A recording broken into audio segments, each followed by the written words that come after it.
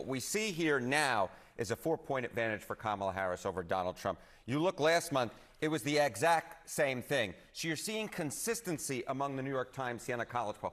Why is that so important to me? Because given the sort of controversy around polling over the last few years, I want to look at the pollsters who have been most accurate. And if you look at the New York Times Siena College poll back in the 2022 Senate race, what you saw was the result was John Fetterman, the Democrat, by 5 points, and the final New York Times Siena College poll had John Fetterman ahead by 5 points. So a very accurate pollster back in 2022 showing a consistent, small but consistent advantage for Kamala Harris in the state that might prove to be the most pivotal. So we've talked a lot about all this new swing state polling that's come out in the last 24 hours. There are a couple polls from not really swing states, but polls that I think you think tell an important story. Absolutely. You know, one of the things that was so notable about the New York Times poll was Harris was ahead by 5 in a state that Joe Biden only won by 1 point. So an overperformance, she's outperforming Biden's margin by 3 points. And let's take a look at some other pollsters who not just got 2022 right, but who got 2020 right, which a lot of pollsters did not.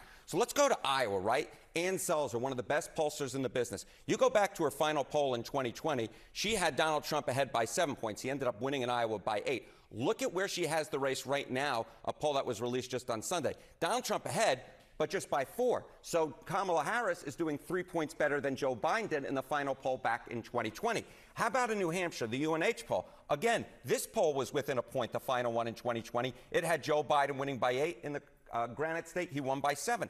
Look at where Kamala Harris is ahead by. She's ahead by 11 points. So a 3-point overperformance. Again, the same as we saw in Iowa, the same that we see in New Hampshire. Very consistent with the 3-point overperformance that we see, or the 3-point overperformance that we see in, of course, Pennsylvania in terms of the New York Times Siena College poll versus the 2020 result. Always looking for trends. I think that's what you're doing, and that's why this is all important and why we appreciate the lessons you give us. Talk to us about the difference between some of these northern swing states and the southern ones. Right. So these are all northern states, right? New Hampshire, Iowa, and, of course, Pennsylvania.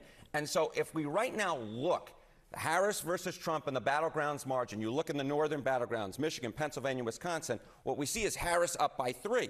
If you look in the Sun Belt battleground states, Arizona, Georgia, Nevada, and North Carolina, we see a tied race. So Harris doing better in those northern battleground states than she's doing in those southern battleground states. And again, John, so pivotal, the electoral map, the race to 270. Even if Harris loses, say, in North Carolina and Georgia, and then in Nevada and Arizona, if she carries these Great Lake battleground states up here, Pennsylvania, Michigan, and Wisconsin, that gets her to exactly 270 electoral votes. So the bottom line is this good polling for Kamala Harris in these northern battleground states may be just enough to get her over the top in the Electoral College. It is a path to 270. It is a path. All right, Harriet, and thank you very much. Thank you. Okay.